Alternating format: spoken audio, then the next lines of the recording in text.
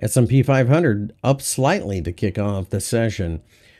From FXEmpire, this is Chris taking a look at the S&P 500. The S&P 500 has risen during after-hours trading, and as we head into the cash session, it certainly looks as if market participants are going to continue the upward momentum that they had seen from the previous day.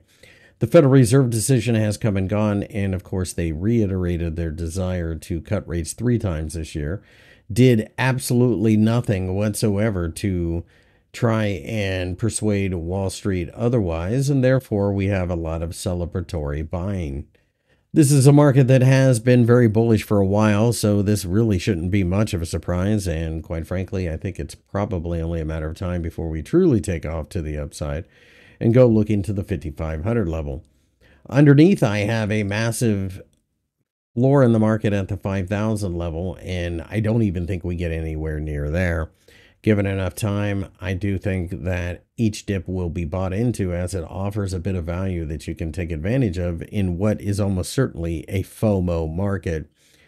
That being said, I am looking for signs of value on these dips, and occasionally we may get a hiccup.